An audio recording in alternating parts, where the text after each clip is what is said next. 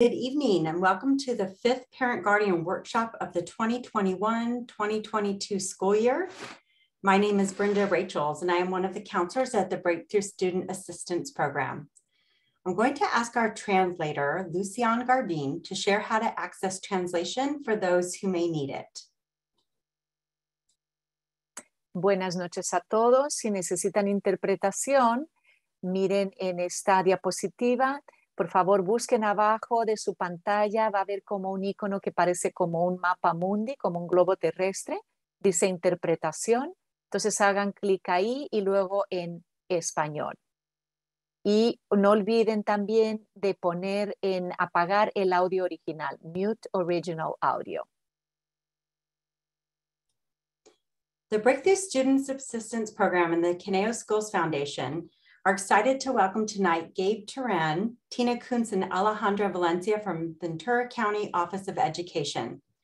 They are here tonight to share information on vaping and marijuana use, strategies on how to talk to your student, and to share community supports and resources that are available.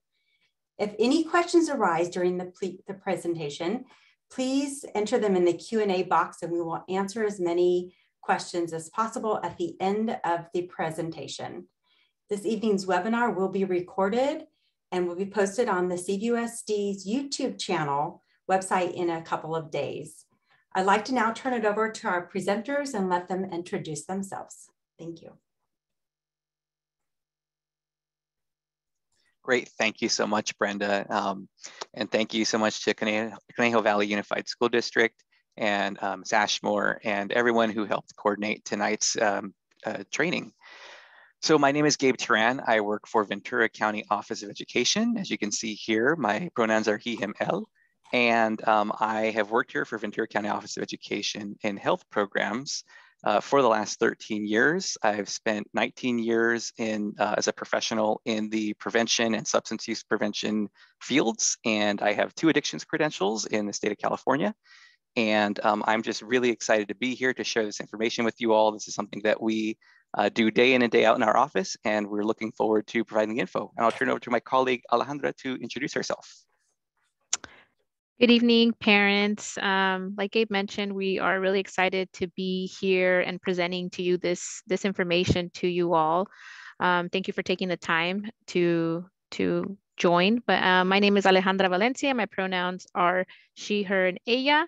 And I've been working in the area of prevention for the last 7 years. I actually started in intervention back when I used to be at the school sites and doing a lot of case management. And then I figured, you know what, we need to really tackle on what's really happening here and why are we getting to this place and how do we reach families and youth in that area. So I've been working alongside Gabe for the last 9 years. I know it sounds like time flies, but we're really excited to be here, and I'll pass it over to my colleague, Tina. Thank you, Alejandra. Hello, everyone. Welcome, parents, guardians. My name is Tina Kuntz, and I've been here at the Ventura County Office of Education for the last 1.5 years. So I am fairly new, but I am excited to be here and present this material and this information to you guys tonight. So thank you and welcome. Great, thank you both very much. So we're gonna go ahead and dive right into the information for this evening. And really, we have this presentation structured in a couple of different sections. First, we wanna give you some basic information about addiction in general. And first things first around that is addiction is like change in the brain, change in the body. And with change in general, change can be sudden or change can be gradual. In the case of addiction, it's a very gradual change. And you'll typically see someone who is in the midst of using any kind of substance will start one way. And as time goes on, it just increases a little bit more, a little bit more, a little bit more. And then in retrospect, they can see the difference, or you can see the difference from where they were to where they end up. And so keep that in mind as we go through this. None of this is any type of issue where it's a one-time thing and the person is now, their life is in shambles. But with change, with addiction, it's a gradual process. but the change of getting out of addiction is another gradual process, and nothing is ever impossible with it, but it takes support and it takes all of the work that goes into like what we're doing tonight, and also what you can do with your with those in your families and your loved ones as well. So that being said, just a thought to think to yourself here: why should people even care about nicotine addiction? In the state of California, for adults, cigarette use is down at an all-time low. In the county of Ventura, I believe we're in the single digits now for adult use of cigarettes. And so people may have this perception of, well, why are we still talking about nicotine? Like, what's the importance of that? And so what we hope that we can impress on you after this section is why it's important and where it comes into play. So when we talk about nicotine addiction, we want to know that first, teen addiction is something we need to understand. The brain for the teenagers, for adolescent development, goes until age 25, 24, 25 on average. And the frontal lobe, where we do a lot of our kind of high-end critical thinking, that's the last part to develop. And I like the comparison of that's like the brakes. So you may think of you know, instances in our own adolescence where we did things like, you know, doing risky like jumps on our bikes, or things where someone just dared us to do it and we're like, okay, I'm going to do it, right? And that was because this part of our brain wasn't fully developed yet. Now, as adults, typically when someone says, hey, jump from the pool or from the roof into the swimming pool, we'll say, well, no, like I have to go to work on Monday, and how am I going to feel about that? And so we have the ability to think critically about consequences, actions and consequences. So the last thing though is that when it comes to addiction, when substances are used during adolescence, we have to realize that the adolescent brain is still developing. And so the changes that happen in the adolescent brain during that time are important developmental pieces for their development from children to adolescence to adulthood.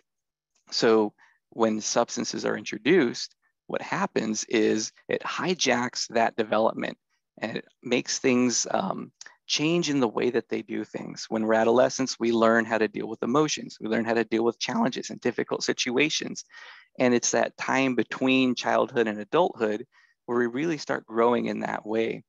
But because of that, that change, it also primes the brain for addiction when substances are introduced.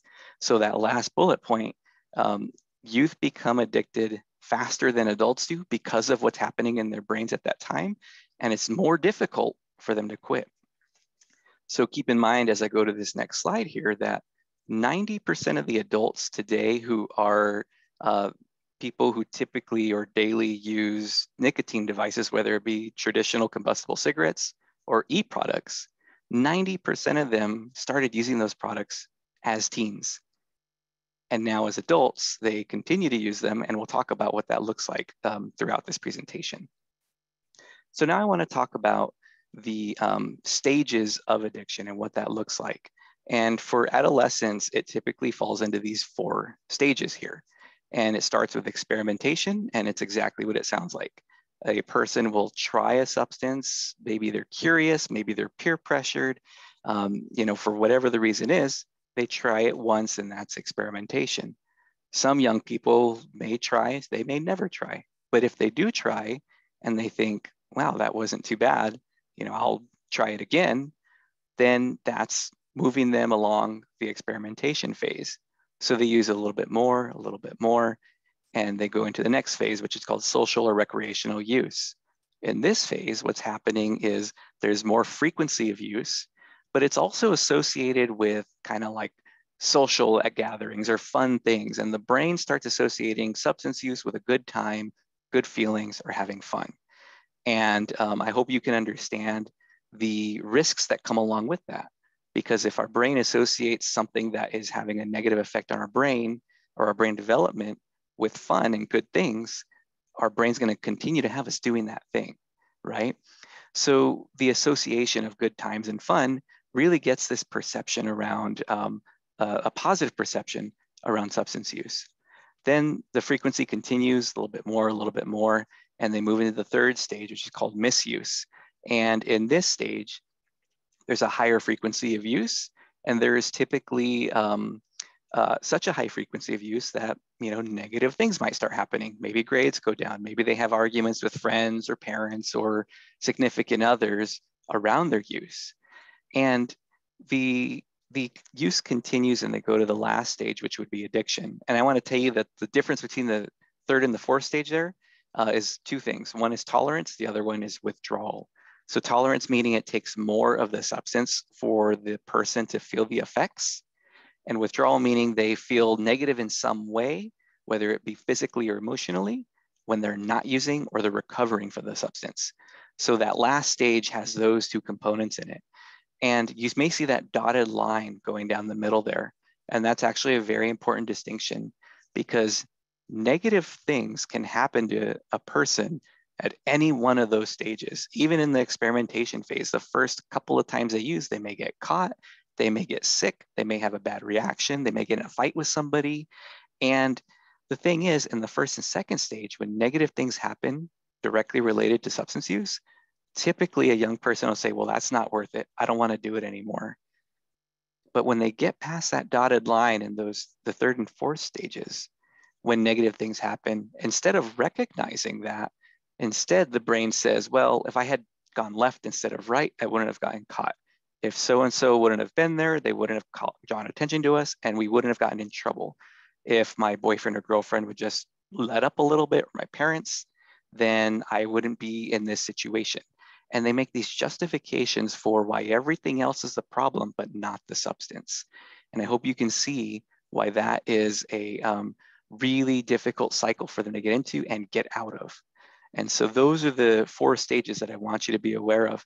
Know that someone can quit it anytime in those 4 stages, but the further along in the continuum they get, the more difficult it is to quit, to walk away.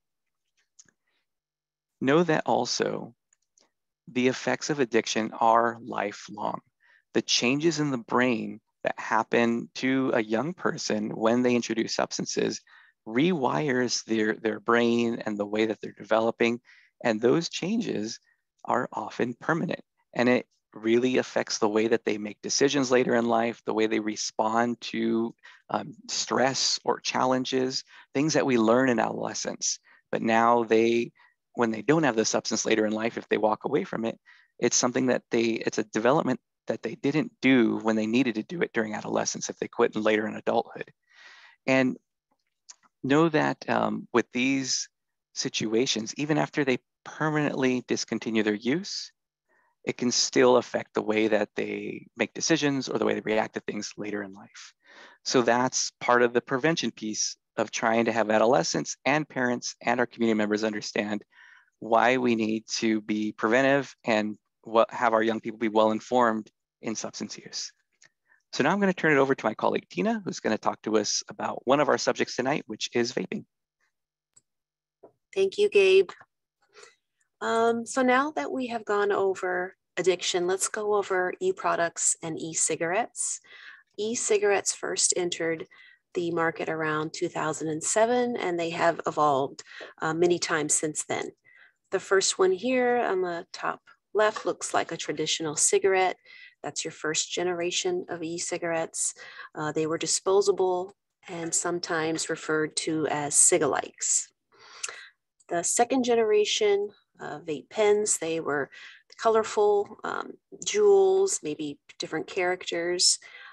They look like pens and come in both pre-filled and fillable cartridges.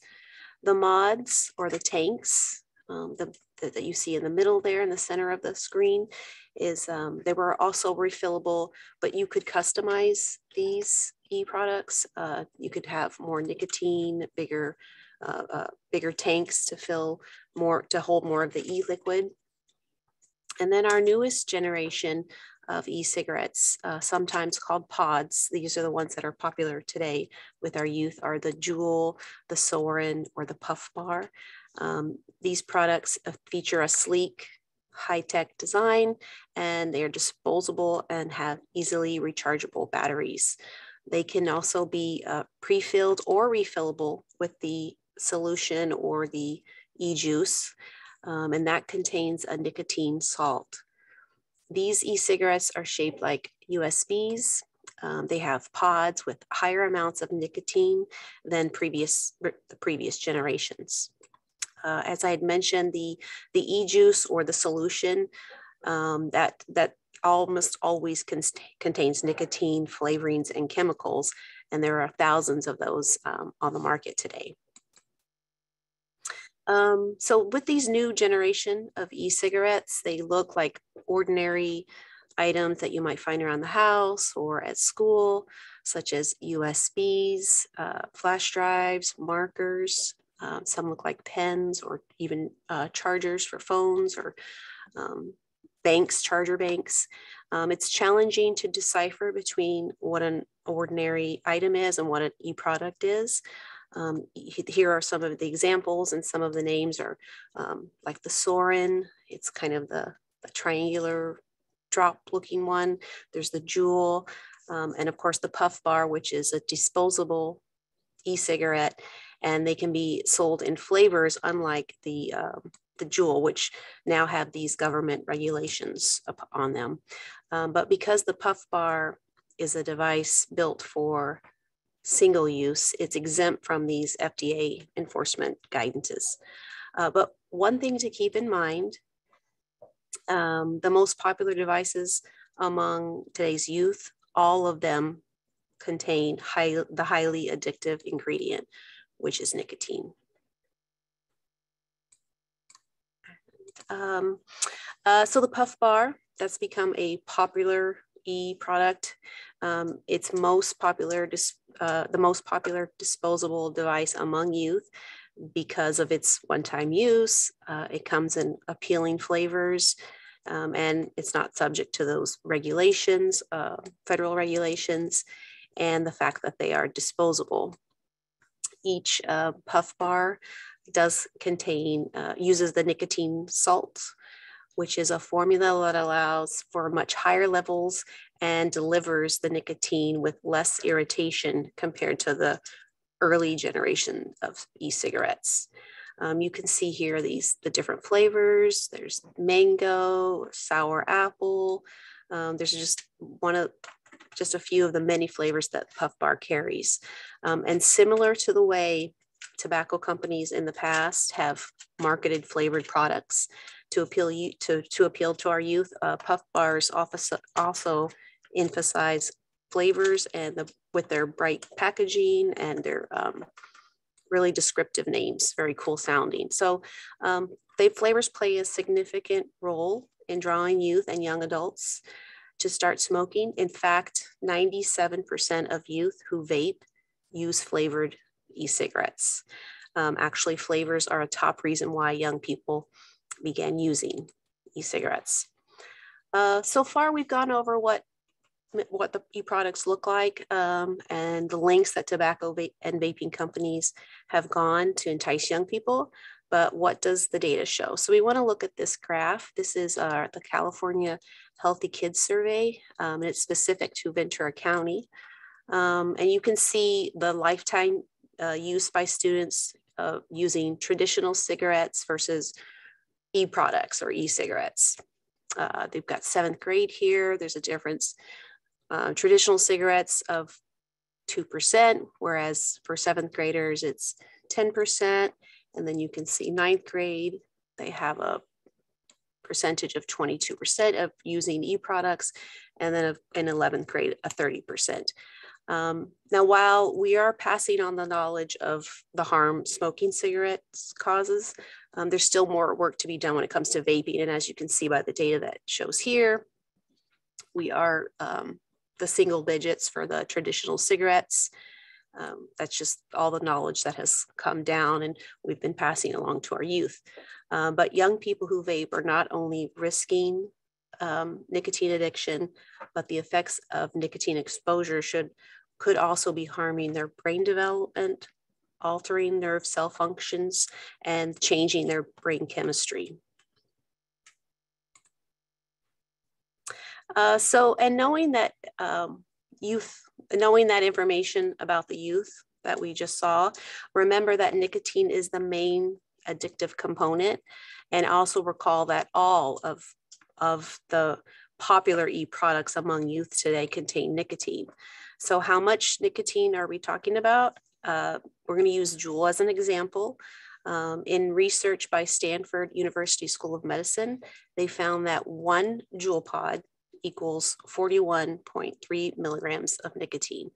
And what does that mean? That is equivalent to a little over 2 packs of cigarettes, so 41 cigarettes of traditional combustible cigarettes. And if we take the disposable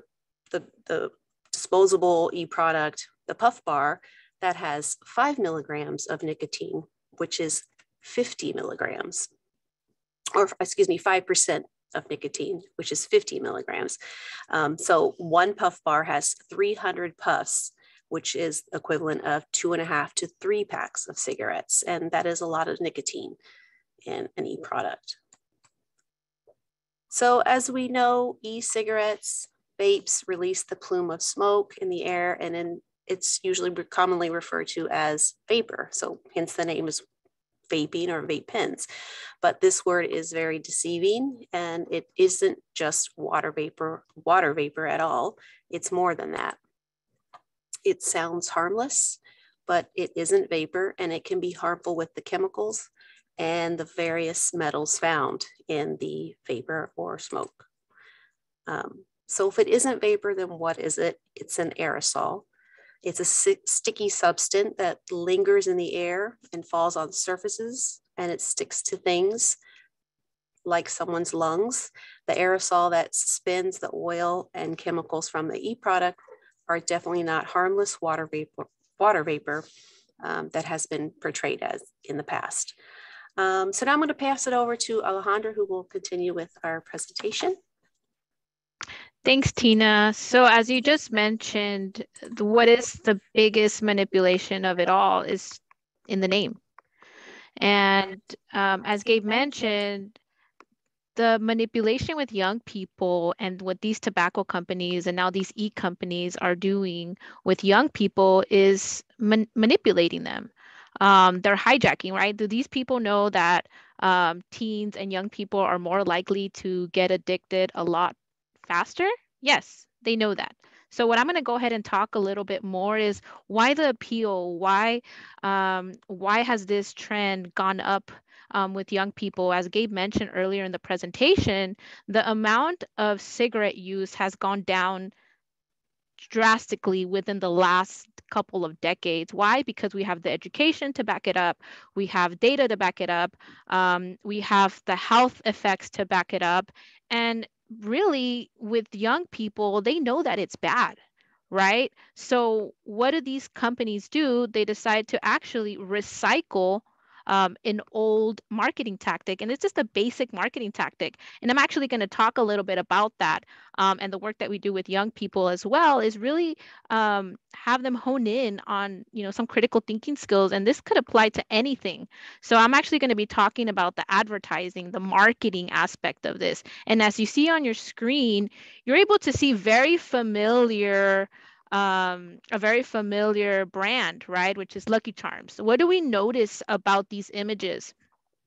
They cover the bright colors, the sweet flavors, and the very easy to remember names. I know that we're an adult audience here, but think about the time when you were introduced to these products, right? Chances are is that you were not introduced to these products and people were not introduced to these products past the age of 25. Right? We all recall this, and chances are is that we still eat these products, right? But we started out, and for those that still consume these products, really, really young, at a younger age. Why? Because it's an easier. So if I am a company and I am a company that I know that is trying to appeal and get a long-term customer, these are the 3 things that I need to get a long-lasting buyer. And I just need to hone in on these 3 things: bright colors, sweet flavors, and very easy, cool sounding, easy to remember names, right? Tina mentioned Juul, Soren, a puff bar. If you recall the images, do they all have those three things? Absolutely. Very easy to remember names, they're bright colors. In the previous image, you saw the variety of different devices, right? And they all have all those three things. We could go on to the next slide. Again, a very simple tactic. We all recall these images: Skittles, Kit Kat, Reese's, M&Ms. These are all products that were introduced to folks and young people at a very young age. And we could say this about ourselves, right? They're very easy. Think about McDonald's, In-N-Out, all those businesses or brands, they all have those three things. And chances are is that consumers are going to continue to buy into those products because chances are is that they were introduced to them at a very young age. And that was the intention. That was the intention behind it. Companies know, marketing companies know, these companies know, vaping companies know that, hey, we don't actually need to reinvent the wheel. We could just take a very a structure that has worked in the past, and we're going to go ahead and redo that. And that's exactly what they did, right? Which is in those previous numbers, yes, cigarette use has gone down because of the education and those preventative efforts that have taken so long to get us there. But we're there. The great thing is that we're there, but now we're actually redoing it all over again. And those companies know exactly that. It's easier to get young people addicted faster than adults. It's much easier to really promote these products as safe. Think about vaping. Think about they gaslight young people into really thinking that it actually is vapor and not an actual aerosol that contains thousands of chemicals, and it's actually a sticky substance. You know, think about aerosol when you spray hairspray onto a wall, right? It's a very sticky substance that's actually being ingested by a lot of folks, and that actually stays there, right? So look at this image: bright colors, sweet flavors, and a very easy to remember name. Again, the same marketing tactic that worked in the past, right, is actually being recreated all over again. And if you notice, one pod, and that is an actual flavor pack. So as Tina mentioned, one pod alone equates to about 41 cigarettes. That's 41 cigarettes. That's the potential nicotine being ingested into somebody that is using these products. And they come in fours. All right. So think about one pod. If someone is consuming about 4 pods within the week, that's a lot of nicotine that is being ingested. So a couple of years ago, nobody really knew how much nicotine was in one pod or in one puff. So this information is coming out, and I'm so glad that we actually have it now, because back then this is very, it's happening very quickly. And even just with the puff bar alone, as we mentioned, because of regulations with Juul and them intentionally strategizing to target young people, they actually were like, what do you mean we're targeting young people? What do you mean?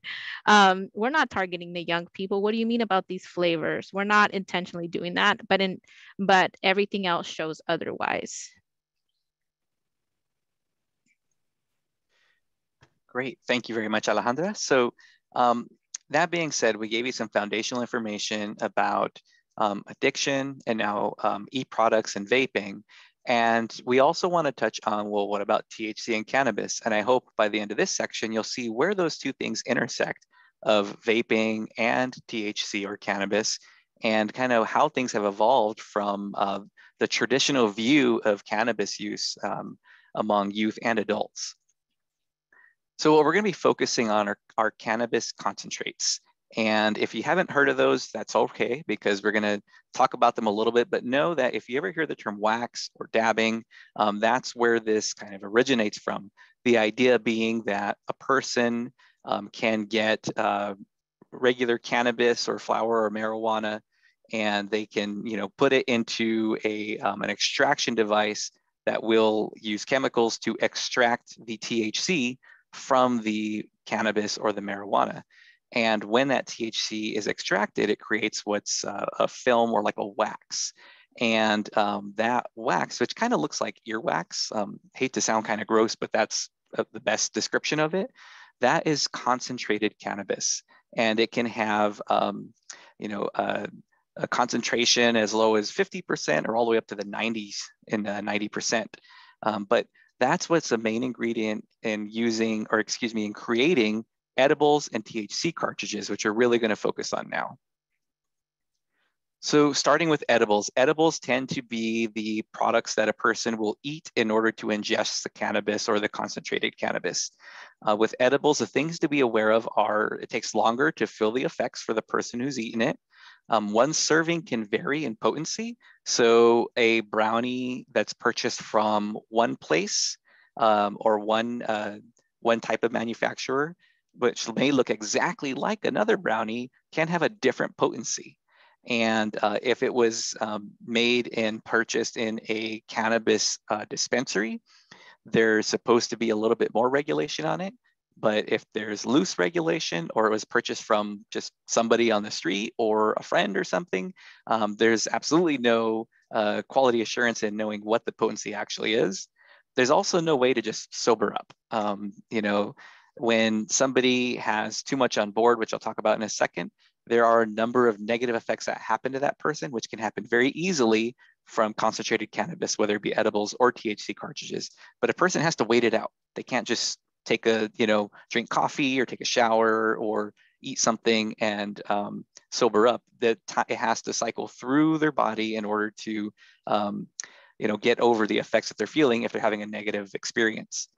And also, we're going to talk about similar marketing strategies that maybe you're aware of, maybe you're not. So the strategies that Alejandra just talked about with the bright colors, sweet flavors, or the easy to remember names, hopefully you can see the discrepancies we have here as well as the similarities. And on the left, we have the more mainstream products that are non-cannabis products. And on the right, we have actual edibles. And then as you can see here, we have another example. And, when you look at them, it's kind of like, well, what's the difference, right? Well, those differences can sometimes be very subtle. Sometimes they're obvious when you look at them. And if you're looking at this Cheetos one thinking, well, that's regular Cheetos, right? Well, I'll draw your attention to this little thing right here that is the indicator that it has THC. It's a THC product. And then for the last one here is another example. You can see these take on the look of traditional cereals, but they have those 3 components: bright colors, sweet flavors, and an easy to remember name. So one thing we want to keep in mind with this is that these products are certainly intended to be consumed by someone who has the intention of consuming edible concentrated cannabis. But I hope you can also see with the things like the chips or the candies we showed earlier, how someone might mistake them for the more mainstream non-cannabis products, right? And unfortunately, if you have a young person or a child who finds those and thinks that they're regular gummies, probably like 1 gummy or 2 gummies is recommended for the serving. And if someone eats a handful of them, you can see how that is the potential for an overdose or overingestion. And so now just to kind of round things out on that, when we talk about the THC cartridges, if you think back to the slide where Tina had shared the different devices that we have today, the new generation of vaping devices, well, the preferred method for ingesting cannabis now by young people is either edibles or these THC cartridges. The thing with these THC cartridges, just like the nicotine vaping devices, they have either a fruity smell or a sweet smell that is the byproduct of the person exhaling it, or they have no smell at all. So that versus the historical somebody smoking cannabis or marijuana, and when it's exhaled, it has a very distinct odor to it. That's not a factor when it comes to these products. And so with the, referring back to the slide Tina showed, there were THC products in there that were vaping pens that are with THC cartridges in them. And typically a giveaway is that it'll have this like clear piece here that has this liquid, like a golden colored liquid in it, and you can see the gold color here. But otherwise, they may look like regular vaping devices and someone wouldn't know they have THC, or they may look like regular devices like highlighters or USB devices or pens, or unfortunately, there are instructions that are easy to find for young people on how to get regular devices like Juul or Puff Bar and take them apart and modify them to accept concentrated cannabis. So unfortunately, there's a lot of things we have to work against in order to go over this. But as I mentioned, these products can have 80% plus THC concentration versus cannabis, which is smoked in the flower form, which may be, you know, as low as 10% up to 20%. So if we're talking 50 to 90%, and with concentrated THC cartridges, 80 plus, I mean, that's a high concentration. When it's vaped, the effects hit faster and they are stronger. There's a potential for unintended ingestion or an overdose. So someone can maybe take too much of the THC cartridge, or they would eat too much of the edible. And as was mentioned earlier, they can't just sober up from it. They have to wait that out. And oftentimes people unprepared for that will end up in emergency departments with paranoia and racing heart, and really something that might look like a panic attack or an anxiety episode. And maybe they're not being forthcoming about what they had ingested. But once they do, emergency room folks know, okay, well, we're going to put you in this room. We're going to wait a few hours and monitor you, and they'll wait that out. There's also the same issues that were mentioned when we talk about THC cartridges, the sweet flavors, and also the low perception of harm. Just as with vaping for nicotine, young people and even adults may feel that, oh, well, if I'm vaping it, it's not smoking and it's safer for me. Well, that is not the case. And as we'll talk about later with health effects, there's still a lot of research to be done on what the actual long-term effects are. And lastly, there's the same risks, the developing teen brain and misuse that comes along with it. A common question is, well, is cannabis or marijuana, is that even addictive? The answer is yes. The changes it does in the brain and the fact that it can lead to tolerance and withdrawal leads to someone having cannabis use disorder, where it's difficult for them to function or get through the day without using cannabis, meaning they are now dependent on it. And are they going to look like someone who's sick in bed and just completely physically ill from not using? They won't look like that, but know that it would be difficult for them to quit even if they want to. And that's the distinction we want you to make. And know that with young people, as with all other substances, it can happen quicker for them and it's harder for them to quit. So that being said, I'm going to turn it back over to Ala, who's going to talk about social media. Thanks, Gabe. We're in different times, right? We're using social media at, with pandemic, pre-pandemic, and vaping companies know this.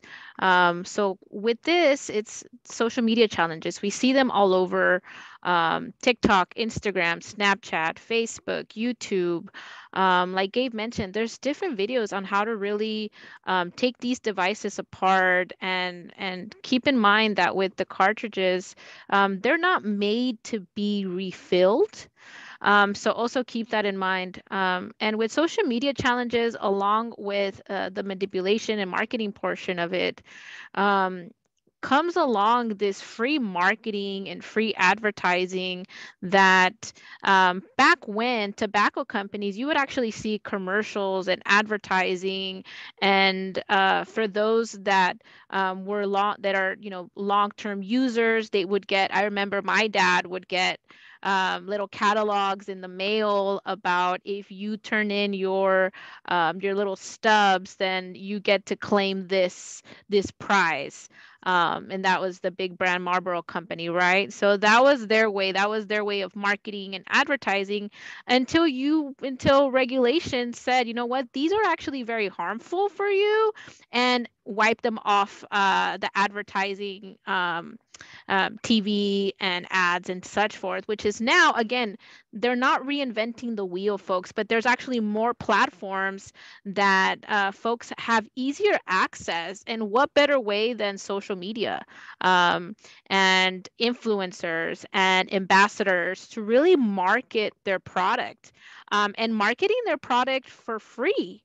You have these influencers that are essentially, in a sense, being manipulated to get this free clout, right? And not just clout, no pun intended, but this free clout on how to promote these products and have other folks forward and share. And so this is way above what was done decades before vaping and e-products. So social media challenges like who can ingest, who could create the biggest plume, the biggest vape cloud. Cyber Monday, if you see that different vaping companies are utilizing the social medias to really hone in on their audience and utilizing the algorithms and investing money into their products so it could get delivered faster. Again, think about those bright colors, very easy to remember names, and cool looking devices, very aesthetically pleasing to a young eye and even the adult eye. So, and again, because of that perception of harm, when young people, they have a favorite influencer or they follow someone, online or their TikTok, and they see that and they have a very low perception of harm, thinking, well, this is not a cigarette. It's not going to have the same effects. Well, think about with cigarettes and that perception of harm, and there was a profile back when, right? With vaping, there is no profile. So it appeals to mostly everybody, right? So everyone has a social media. All young people have social medias, and they're clearly invested in this. So companies know this.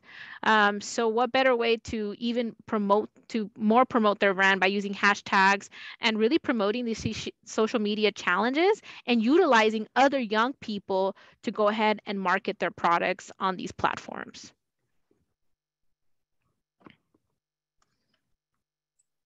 Awesome. Thank you, Alejandra. Now we want to just talk about the health effects of e-cigarettes and vaping. There's little known because it's only been around for the last decade or so, but short-term effects are dry cough, headache, dizziness, irritation of the eye, mouth ulcers, as well as allergic reactions. And long-term effects are still unknown, especially in youth. However, the earliest concerns come from studies that have found the presence of heavy metals in the aerosol that come out in the vape and into the user's lungs. And so what long-term exposure to these heavy metals in 10, 20, say 30 years, what is that going to look like? We don't know, but we do know that ingesting and inhaling heavy metals such as nickel, lead, and zinc is putting one's brain, lungs, and their body at risk. It has been perceived as a low risk, but because what we think we know about vaping, that it's just harmless flavors and it's just harmless water vapor, we know that, but many do not realize that it has many harmful chemicals as well as the addictive nicotine. And then secondhand exposure, we know that the aerosol is not just a water vapor. And so this secondhand aerosol exposure is a concern for everyone around us. They're exposed to a variety of chemicals, especially the heavy metal like lead that's in the aerosol. And this is a concern for everyone, our families, our children, even our pets being exposed to the secondhand vaping and smoking exposure. So with that, that wraps up our presentation. And lastly, we want to mention we have a number of resources for both adults and teens to find more information about the things that we talked about tonight, as well as how someone can find help in choosing to discontinue their use. We want to thank you very much. And we have some time left for question and answers. Okay, thank you so much. You guys are a terrific team and learning so much. We do have some Q&A questions that families submitted when they registered, and we also have the Q&A open. If there's any questions that you would like for them to answer, please drop that in the Q&A and we'll get through as many as possible tonight.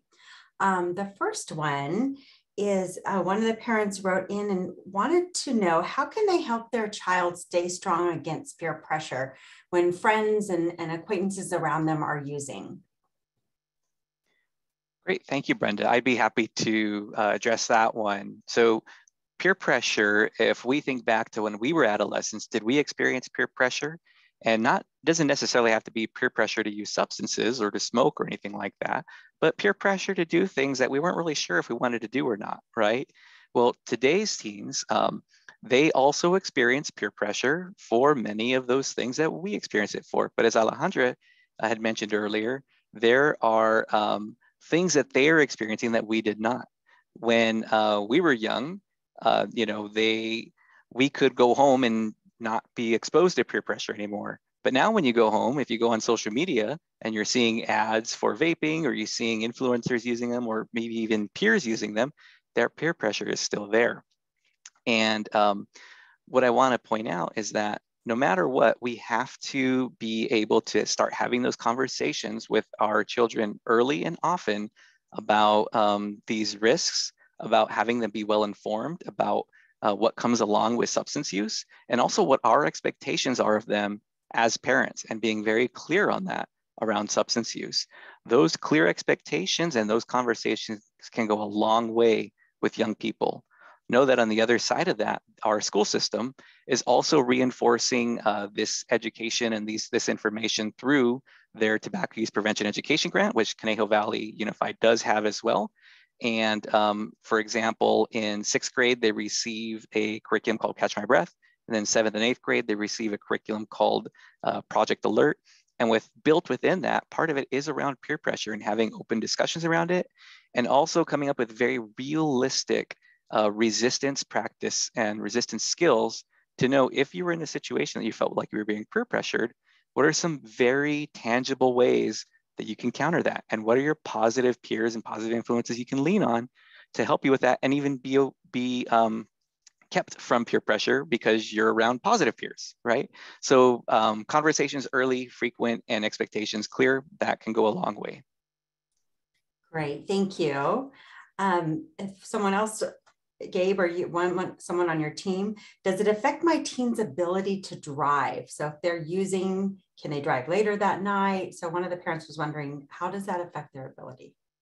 Yes, I'll be happy to take that one too. As the addicted substance or the certified addiction treatment counselor here.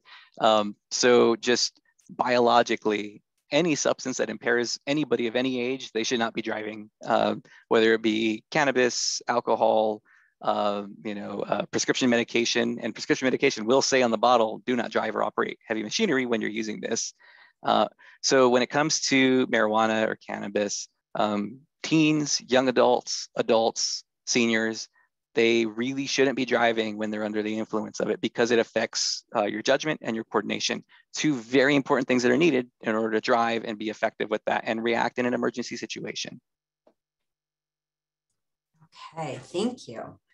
Okay, is there a test that you can use to see if your child has been vaping? Is there something out there that you can buy? Well, there aren't any drug tests like for vaping or for nicotine, but the things to look for, I think Tina kind of alluded to it in her section, is look for devices that maybe your child is kind of hanging on to a little bit more, or they're really attached to that USB flash drive for some reason, right? But also be sure to be aware of, you're smelling these like very sweet smelling or fruity smells in their room or in their backpack or in the bathroom. If you notice a drastic change in behavior, like being more secretive or withdrawn and for certain reasons or unexplained reasons, maybe a drastic change in friends is something that you might see.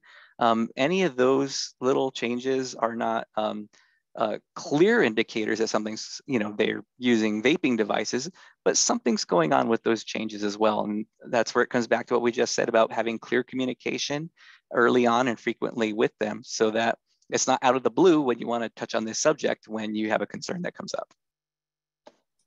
Okay, thank you, Gabe. I think that kind of runs into the other question we had of being how to monitor if kids are using. So checking all of their stuff they have, the devices, their behaviors. So all the different things that you listed. I had a parent that just put in the Q&A, how can they help their children or support them if they are to quit vaping or quit using marijuana? So if they feel like they're struggling.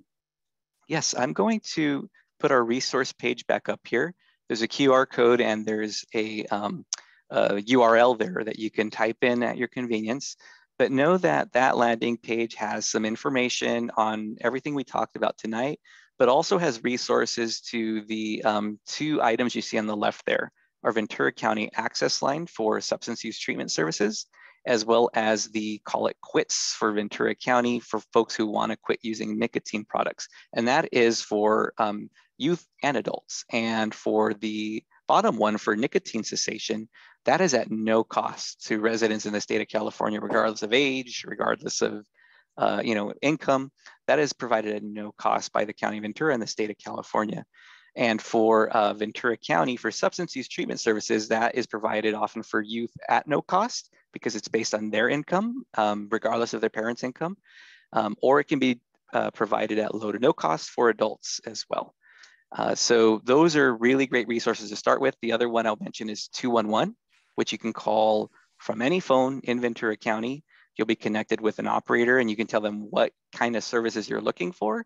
And they will tell you the different agencies and services that can be provided based on what the criteria you were looking for. And I don't know if our Conejo folks want to jump in on anything else there. No, I think that's it. We just want to thank you so much for coming out tonight. So as we conclude our presentation, we want to thank Gabe and Tina and Alejandra for sharing information on vaping marijuana.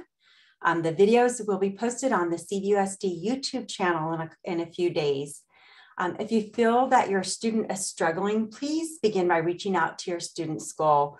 We have wonderful school administrators and school counselors that care about your student and will work at identifying and providing additional supports if needed.